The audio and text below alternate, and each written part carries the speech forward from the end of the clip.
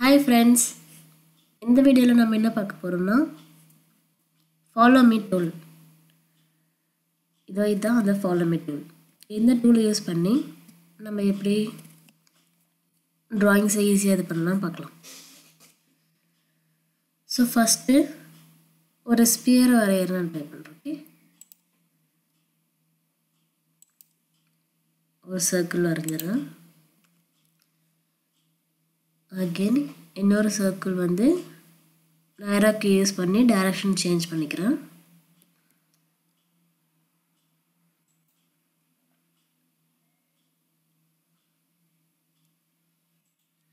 Okay. So இப்போ இந்த follow me tool எப்படி யூஸ் பண்றதுன்னு சொல்றேன். சோ ஃபர்ஸ்ட் எந்த பாத்தை ஃபாலோ பண்ணி நம்மளுடைய ஆப்ஜெக்ட்டை ஃபாலோ பண்ண போகுது அப்படினு அதை செலக்ட் பண்ணிக்கணும். சோ ஃபர்ஸ்ட் இந்த சர்க்கிளை டிபெண்ட் பண்ணி எனக்கு இந்த சர்க்கிள் வந்து ஒரு ஸ்பியரா வரணும். ஓகே. சோ ஃபர்ஸ்ட் இந்த சர்க்கிளை நான் செலக்ட் பண்ணிட்டு follow me tool செலக்ட் பண்ணி எது எனக்கு follow me அந்த ஸ்பியர் உருவாகணும் அப்படினா இதுதான். சோ அதனால இது செலக்ட் பண்றேன். சோ இப்போ ஆட்டோமேட்டிக்கா நமக்கு ஸ்பியர் கிரியேட் ஆயிடுச்சு.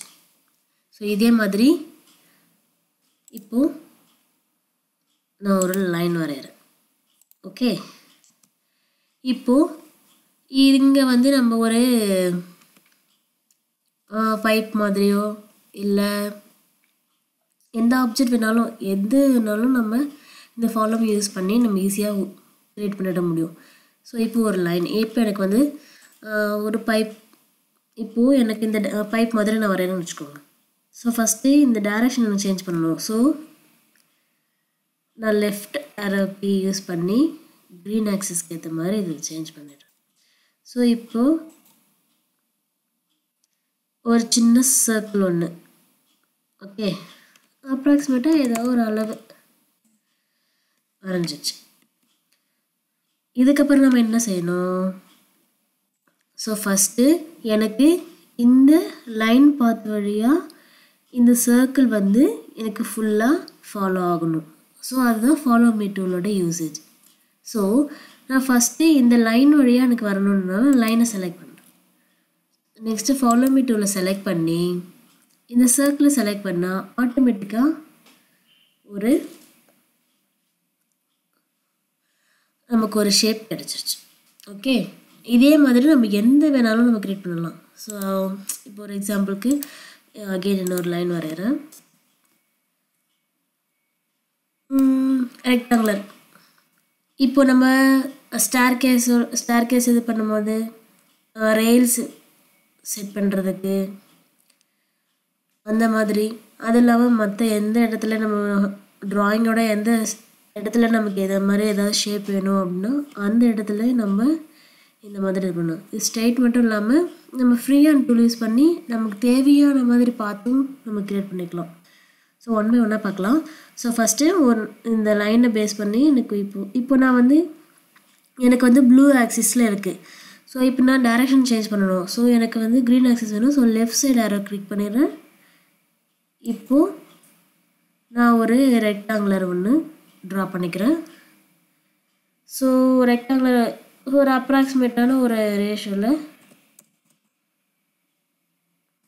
ஒரு ரெக்டாங்குலர் ஒன்னு நான் கிரியேட் பண்ணிக்கிறேன்.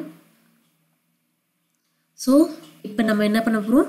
follow me tool யூஸ் பண்ணி எப்படி இது? சோ ஃபர்ஸ்ட் இந்த பாத்தை ஃபாலோ பண்ணி எனக்கு வரணும். சோ லைனை செலக்ட் பண்ணிக்கிறேன். ஓகே. தென் follow me tool செலக்ட் பண்ணி எது வந்து எனக்கு ஃபாலோ ஆகணும்? இந்த ரெக்டாங்குலர் இந்த லைனுக்கு எனக்கு ஃபாலோ ஆகணும். சோ இந்த ரெக்டாங்குலரை செலக்ட் பண்றேன். follow me tool exercise. So இந்த வந்து நம்ம wood யூஸ் பண்ணும்போதும் இல்ல ராட் எது யூஸ் பண்ணி இப்போ இதே மாதிரி இப்போ நான் ஃப்ரீ ஹேண்ட் டூலை யூஸ் பண்ணி ஏதோ ஒரு ஷேப். ஓகே. இப்போ இதுல வந்து ஒரு சரி ஓகே ஏதோ வேற ஏதாவது ஷேப் கூட எடுத்துக்கலாம். பாலிகான். இப்போ எனக்கு வந்து டைரக்ஷன் சேஞ்ச் பண்ணனும். சோ நான் arrow key பிரஸ் பண்ணிட்டேன். அந்த கலர் சேஞ்ச் ஆகுது பாருங்க. இப்போ நான் red colour right arrow key use பண்ணும்போது ரெட் ஆக்சிஸ்க்கு இப்போ லெஃப்ட் யூஸ் பண்ணும்போது க்ரீன் ஆக்சிஸ். ஏன்னா நான் என்னோடய பார்த்து அந்த வந்து க்ரீன் ஆக்சிஸாக இருக்கிறதுனால நான் இப்போ அந்த டைரெக்ஷனில் வச்சு